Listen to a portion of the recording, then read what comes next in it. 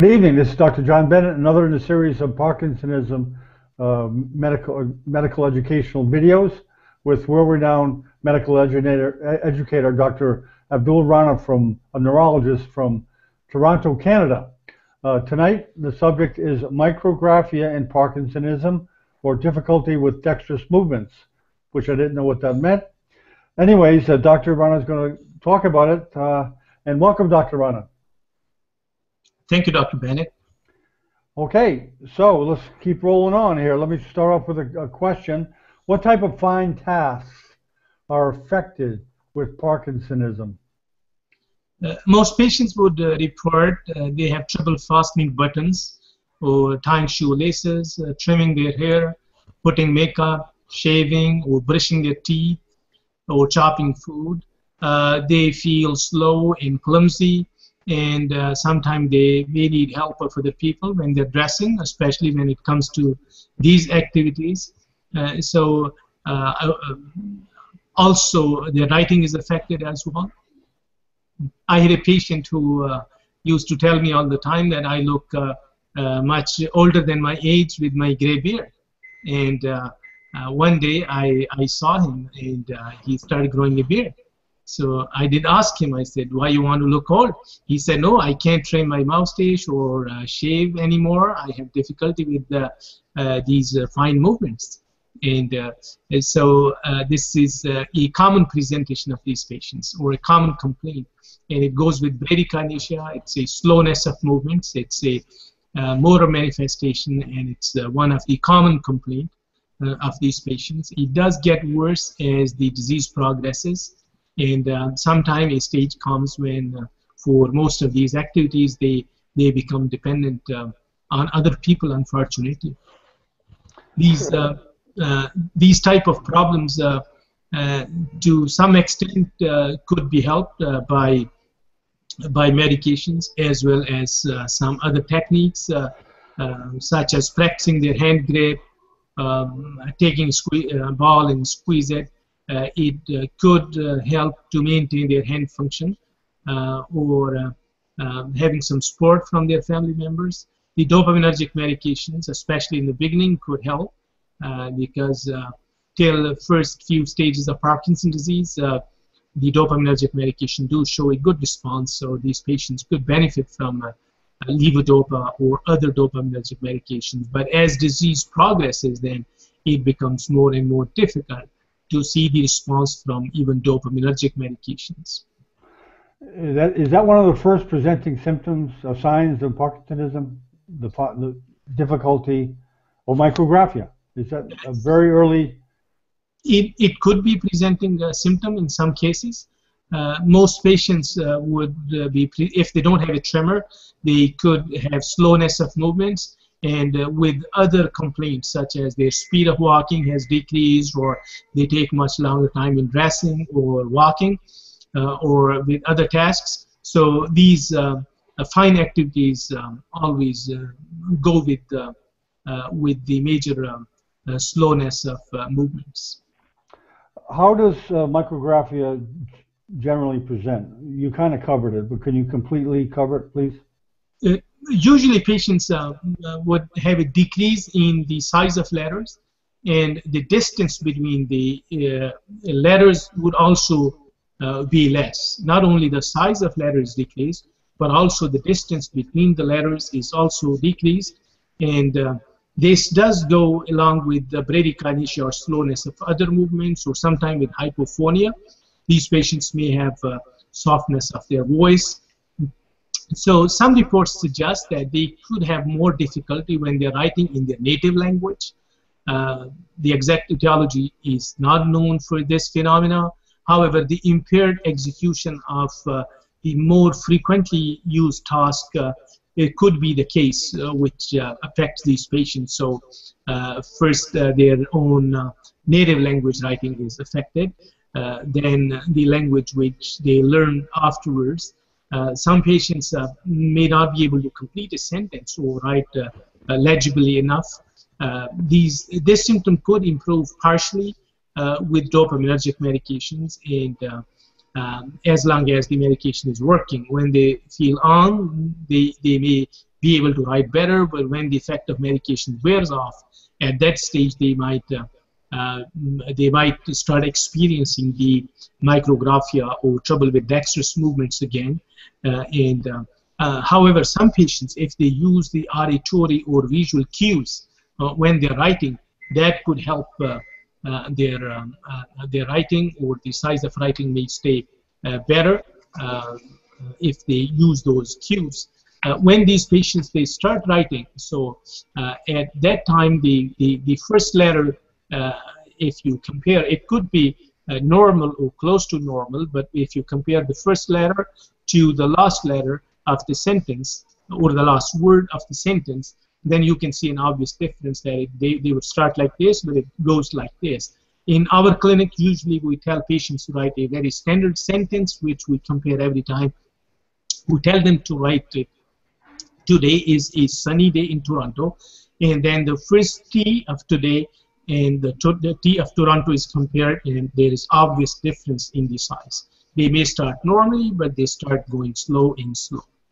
And sometimes you can ask these patients to draw multiple loops like this, and you can compare the size of the first loop with the size of the last loop.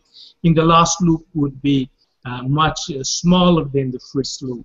They will go slowly, and the last loop will become really small. Sometimes this could be a presenting symptom. I had a patient who went to bank to draw some money when he wrote a check. So the teller, she compared his signature and refused to honor the check. So she has to check his ID. So she told him that your handwriting is much different. It's much smaller than it used to be, and your signature is affected. So then he came home and gave it more thought, or looked at it, reflected upon this. This is how he presented to his family physician, and ended up being referred to our clinic because he had other subtle signs of Parkinson's disease as well. You know, it's funny, Doc, I was just thinking that generally other doctors can pick up subtle signs, but a bank teller and a handwriting expert, I wonder if they're familiar with that kind of presenting symptom sometimes of Parkinsonism. But very interesting. Anyways, can something be done about micrographia? Micrographia, again, is a difficult symptom to improve. It could respond to dopaminergic medications partially, as I said.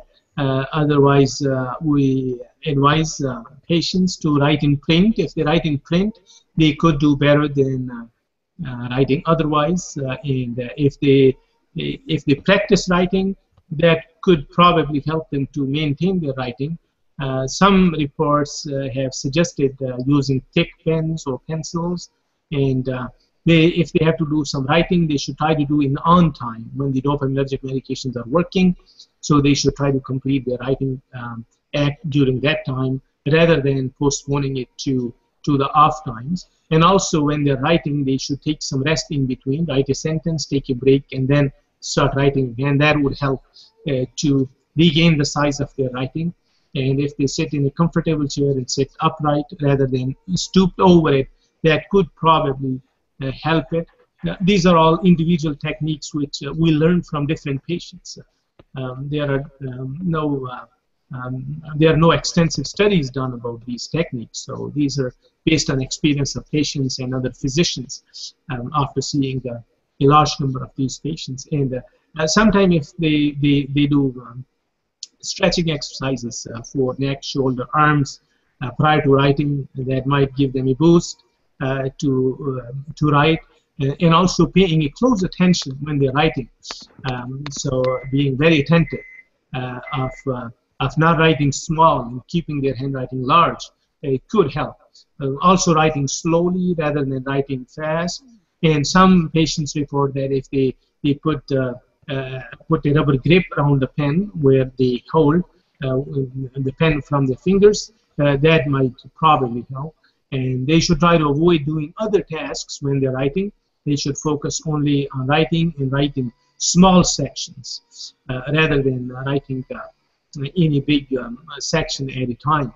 Also, using a lined paper might help because lines on the paper might might act as visual cues, and if they freeze during writing, probably those lines could help them. And other cases, they could use a computer or type. Again, difficulty with bradycardia and dexterity will affect their typing as well. Their speed was decreased, but they don't have the trouble to write with the hand then. How is this writing problem, or what we know now as micrographia, different than essential tremor? The common complaint of essential tremor is trouble with writing as compared to Parkinson's patients. Parkinson's patient would be presenting with mostly with a tremor or slowness of movement, and writing would be a complaint with it, usually micrographia. Whereas patients with essential tremor, they usually have the chief complaint that they have trouble writing, or when they hold on things, so their hands shake. So writing problem in essential tremor is much more prominent than in case of Parkinson's disease, or at least the patients take more notice of writing problem in essential tremor. Essential tremor is much more prevalent than Parkinson's disease in the general public. Some reports have suggested up to 7% prevalence in people, and it's the most common movement disorder, and starts either in 20s or in 50s usually, and may get slightly worse. But these patients have different type of writing problems. Usually they have large-sized handwriting, and it's more messy. So sometimes it's referred as Micrographia, M-A-C-R-O, Micrographia, rather than Micrographia. And some people have used the term Magellographia as well for the writing in case of essential tremor. And the size of the letters is increased, and the distance between the letters is also more as compared to normal. These patients, especially some reports suggest that these patients may have trouble on some letters, especially letter A, T, or R. They might have more trouble on these letters.